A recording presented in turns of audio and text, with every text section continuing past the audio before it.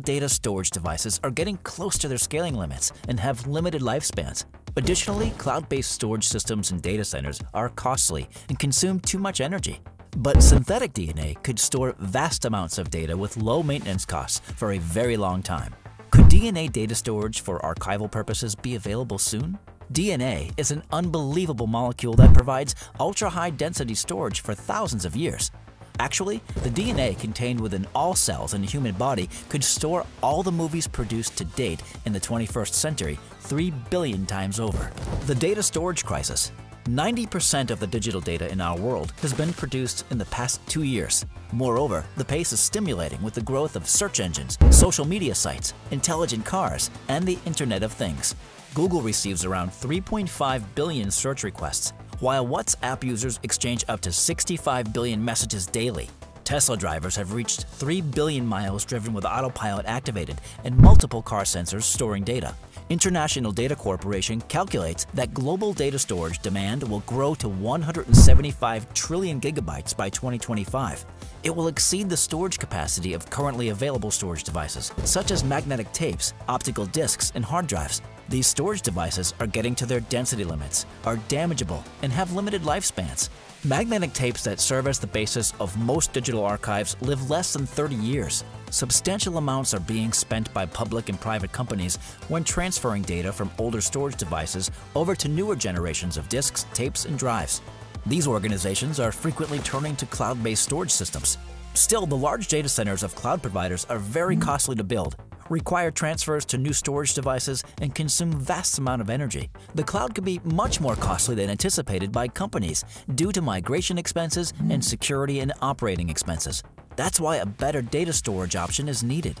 And synthetic DNA has been acknowledged as a promising candidate since Richard Feynman released a paper in 1959 describing the possibilities for creating artificial objects similar to those in biology with related capabilities. In 2012, a group of scientists led by George Church at Harvard University turned a 52,000-word book into DNA strands produced in a laboratory to confirm that DNA could store data. In 2017, Janef Ehrlich and Dina Zielinski from the New York Genome Center came up with a new coding system that randomly assigned DNA strings into tiny tagged droplets to achieve significantly greater storage capacity. The researchers operated with Twist Bioscience, a San Francisco-based biology company that has created a new synthesis platform by printing DNA on silicone chips. Nowadays, the science behind storing digital data in synthetic DNA has been solidly established. From bits to molecules, from molecules to bits. The data quantity of DNA is remarkable. Just 1 gram can store 215 million gigabytes of information. For context, the usual hard drive in a laptop can keep just 1/1,000,000th of that amount. Computers and organic cells have a lot of similarities. In a computer, information is written in strings of binary digits, bits, ones and zeros, which, when read, execute programs. In a cell, data is stored in the 4 nucleotide bases expressed by the letters A, adenine, C, cytosine, G, guanine, and T, thymine. When read, they produce proteins. These bases are found in tiny molecules called deoxyribonucleic acid, or DNA. Strung together, these bases create the biological instructions code that governs cells. So, how does DNA storage work? DNA data storage includes 2 main processes: writing the code with DNA synthesis and reading the code with DNA sequencing. It all begins with a binary code data file translated into the 4 base pairings, like A00, T01, C10, and G11. These DNA molecules are synthesized letter by letter with enzyme catalysts or chemical reactions and indexed. After the segments are written, they are deposited in a container, regulating temperature and light to maintain stability. Regular options for DNA storage include frozen in solution, dried, or encapsulated in a bead.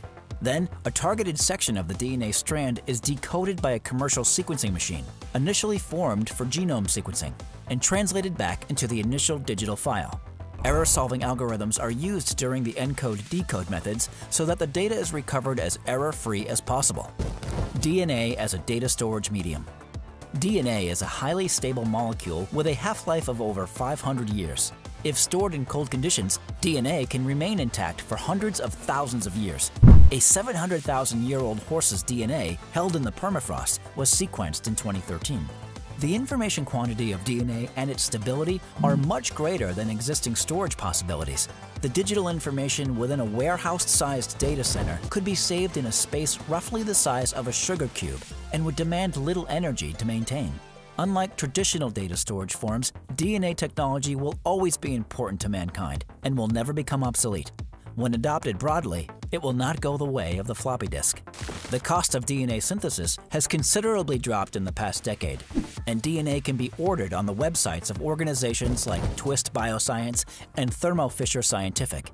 However, the significant constraints on commercial storage are that DNA synthesis and sequencing are still too costly because they are based on organic chemistry methods designed for different use cases and susceptible to a high rate of errors. Research advances. Automation, next-generation DNA synthesizers and sequencers, and enhanced encoding schemes should drive down costs dramatically. For example, we should mention the following breakthroughs. In March of 2019, scientists at Microsoft and the University of Washington declared that they had developed the first totally automated system to store and recover data in synthetic DNA, eliminating the need for laboratory technicians, a critical step in moving the technology out of the research laboratory and into commercial data centers. In a paper released in July of 2020 in Proceedings of the National Academy of Sciences, researchers at the University of Texas at Austin described a new encoding algorithm for DNA data storage permitting more efficient and accurate data recovery. Other forms of DNA storage address replication issues by repeating the code 10 to 15 times over. The scientists found a way to build the DNA in a lattice shape where each piece of data reinforces the next to only be read once. Today, Twist Bioscience synthesizes more than 1 million synthetic DNA pieces on a single silicon chip using semiconductor technology.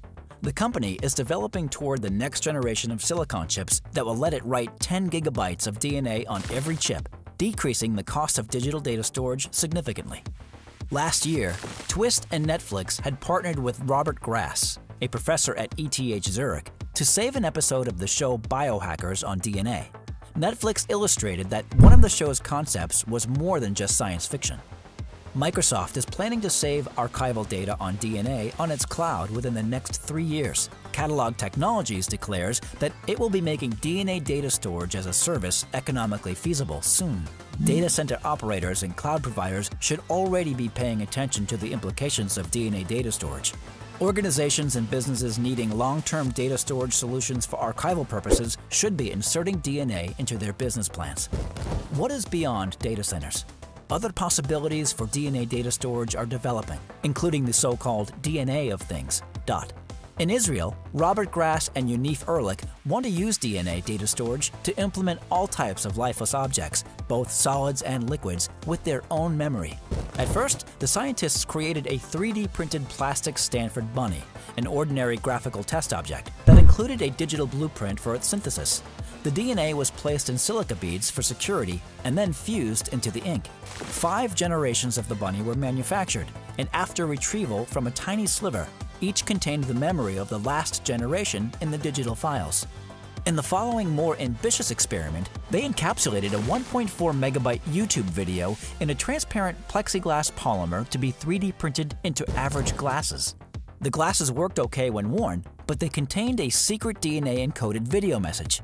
Once again, a small fragment taken from the frames allowed for a full recovery of the file.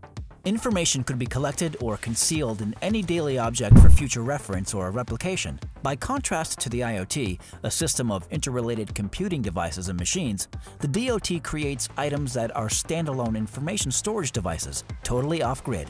Currently, the focus appears to be on objects with long lifespans, such as construction materials, which could hold their own instructions for replication long after traditional data storage methods have been lost or become obsolete. In the future, high interest will develop in keeping sensitive data away from the cloud, more associated with security and privacy matters, and storing massive quantities of information in tiny devices.